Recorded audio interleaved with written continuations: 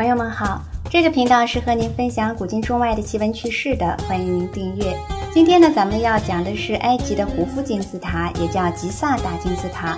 吉萨大金字塔是位于埃及吉萨3座著名的金字塔中最古老也是最大的一座，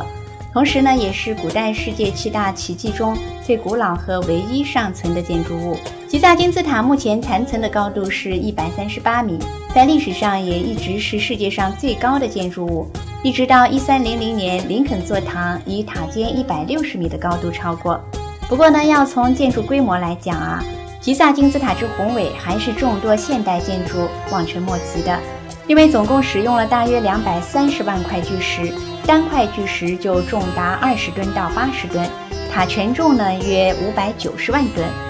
过去人们一直认为吉萨金字塔是古埃及法老胡夫的陵墓，但这个说法显然已经被现代人否定了，因为没有任何文字或科学的证据。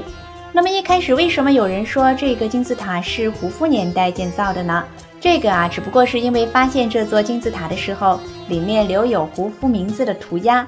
那么为什么不用碳14测一下年代呢？因为这个碳14呢需要有机物，可是金字塔是石头造的，是无机物，碳14就测不出来了。事实上，胡夫的墓穴也并不在里面，里面确实有一个由整块石头凿成的长方形容器，大小可以容纳一个人体，但没有盖子，更没有尸体，是后人猜测可能是具石棺。然而在一些发现木乃伊的小金字塔里，有华丽的壁画、精美的雕塑，棺材更是做得精致绝伦，上面写着各种文字咒语非常符合古埃及人繁琐复杂的墓葬习惯。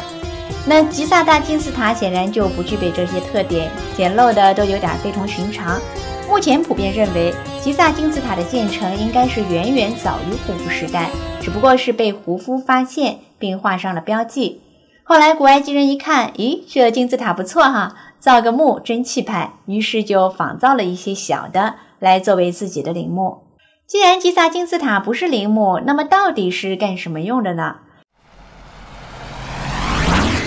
美国有一位工艺大师叫杜恩，他多年来对金字塔都保持着浓厚的兴趣。他在研究中彻底否定了陵墓一说。他的书中详细论证了金字塔用途的各种假说。首先呢，他在技术上论证了造这样一座金字塔有多难。有一次他给学生展示了一个手工的玩具，说如果用手工造2个这样的玩具，那是一定会有偏差的，只有用模具才能达到分毫不差。而建造金字塔石块的拼合精确度完胜现代工艺，那就绝不可能是古埃及人手工打磨的。有人认为埃及人是把石头放在水里打磨，通过这水平面来达到石面的平整。杜恩对此嗤之以鼻，他认为埃及那么炎热，这水会轻易蒸发，怎么可能以此来保证石面的平整？所以建造金字塔的工艺完全不是古埃及人甚至现代人类能够具备的。杜恩认为，人类或者是某种生物花这么大力气建造这么一座庞然大物，那一定是要符合当时的某种用途。比如人类造个百货大楼或者造个水坝，都是为了当时派用场的。可是经过漫长久远年代之后，如果未来人看到这些建筑的遗迹，又没有留下文字记载，那人们也不可能根据残垣断壁来推测出当时的用途。他在《吉萨发电厂古埃及技术》这本书中提出，吉萨金字塔呢是一个大型的发电厂，是久远以前的文明建造用来发送能量的。现在很多人都发现金字塔的内部结构就像一个发电厂房，只是里面的设备在漫长久远的年代里腐蚀消失了。记录表明，金字塔所在的吉萨高原到处都是地下水道，也就是说，通过这些地下空洞的高容积水流能够产生电流，就是所谓的物理电，也就是借助一些设备装置从自然物理运动中获得的电。而金字塔本身的形状也使一些人相信金字塔很可能就是一个发电站。不过呢，这里发的不一定是电，而是某种和宇宙属性更接近的能量，比我们用的电要高级的能量。古埃及人其实已经发现了这个现象，他们注意到如果把尸体放在金字塔里，可以保存更长的时间，所以后来又仿制了许多，但是这工艺水平就差远了。这也是为什么有人质疑埃及人造假，因为和吉萨大金字塔相比，后面的仿制品根本就是豆腐渣工程，有的石块一掰就碎了。那么这个吉萨大金字塔到底是谁造的呢？考古学家 Gary Cannon 认为，吉萨金字塔至少是在12000年前建成的，这个要从吉萨金字塔前的狮身人面像说起。狮身人面像当年被发现的时候，几乎整个是被埋在沙子里，只有一个人头露在外面，所以人们就猜测这个可能是胡夫的头像。但是奇怪的是，古埃及留下的文字都没有提到狮身人面像的起源。后来人们想把外面的人面像修整一下，结果发现原来还有一个巨大的狮身埋没在沙里，而整个狮身人面像是由一块完整的巨石雕刻而成的。大家知道石雕要求是比较高的，首先这整块石头的石质要好，不能有裂痕杂质，否则雕刻到半途断裂了，或者是面部的关键部位出现杂色。石雕也不像泥塑可以在塑造过程中增减，石雕只能做减法，凿掉了就没法补救了，所以事先要周密计划，尤其是立体的雕塑，现代呢都是通过电脑制图软件预设好各部分的尺寸，才能保证不出偏差。那么古埃及人是如何找到这样一块完美石材，又如何不出差错地运到沙漠里，又以何种工艺水平精确雕刻出这样一幅巨型石雕的呢？这些都成了不解之谜。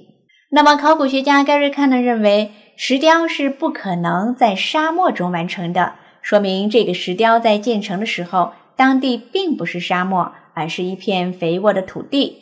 那应该至少是在12000年前，远远早在古埃及之前。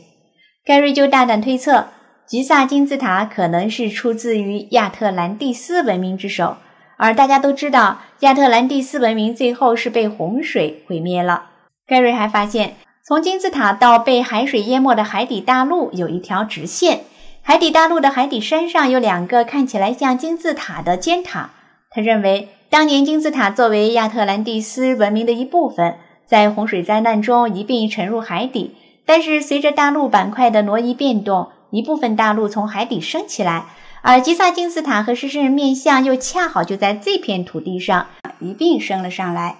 经过漫长的岁月之后，才被后来的古埃及人发现，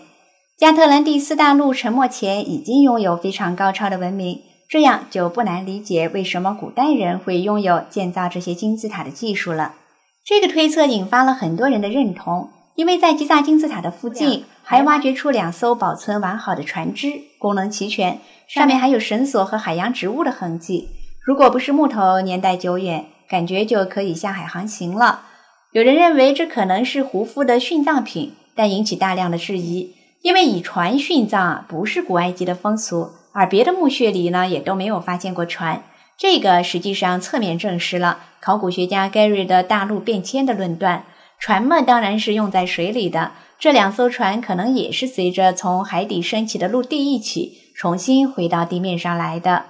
美国杂志《远古溯源》上曾经登过一篇令人震惊的消息，有一个美国金字塔的研究员在一个叫纳吉的埃及农民那里发现了一只巨大的手指木乃伊。纳吉的祖先是专门挖掘古埃及墓穴的，这只手指呢是他家的传家宝，这个手指长约33厘米，如此推算，这个手指的主人至少有5米高。纳吉还出示了2份替巨人手指验明正身的资料，一个是该手指的 X 光片，另一份则是医生鉴定这的确是人类手指的证明。这2份资料都是来自于上个世纪的60年代，而在埃及的一些壁画中也确实显示出和长颈鹿一样高的巨人。无独有偶，有现代古埃及学之父之称的法兰西斯·强柏林认为，建造金字塔的人在智慧上应该是属于巨人型的。其实在世界各民族的传说中都有巨人和小人的角色。在南美发现的 ICA 恐龙石雕就雕刻着人与恐龙生活在一起的情况，其中有一颗是雕刻着一个人骑在3角龙上，手里拿着像斧头一样的武器并挥舞着。那只3角龙和骑在上面的人就像现在牛和人的比例。这个石雕岂不是也说明了在恐龙时代的人可能就是巨人。考古上巨人的巨石也是不断出现的，例如1950年后期，在土耳其的山谷就发现了许多巨大的人类骨头化石，其中一个人的大腿骨就长达120厘米。那要照这个比例推算，这个人的身高也至少得有5米。想想看，如果世界上真有5米高的巨人，那么造这样一个金字塔对他们来说就比较容易理解了。当然，这些都是人们的猜测。上个世纪有个大预言家叫凯西·艾德加，他说自己接收到有关大金字塔和狮身人面像来历的超自然信息。他说，每当世纪之交的时候，有关金字塔或者其他古代信息就会被发现。他当时断言说，人类是在19世纪末发现胡夫金字塔入口的。胡夫金字塔的原始入口也确实是在1881年被英国探险家霍华德·维斯打开的。艾德加还预言说，在狮身人面像的爪子底下或者是金字塔底下有一个规模浩大的地下档案馆，档案馆里搜藏着有关人类起源和智慧发源的原始资料。他说，这个地下的档案馆被发现的时间将是20世纪的90年代末。美国和英国科学家曾经用地震勘测法探测，发现在狮身人面像的地底下确实存在一个规模庞大的地下建筑群。不过遗憾的是，埃及政府和文物部门却严禁任何人接近这块禁地。记得以前咱们讲火星男孩的时候也提到过，火星男孩说狮身人面像里面隐藏着人类文明的重大秘密，只是呢他不记得如何开启那个大门了。金字塔和狮身人面像下面到底藏了什么秘密呢？希望人类会有揭开谜底的一天。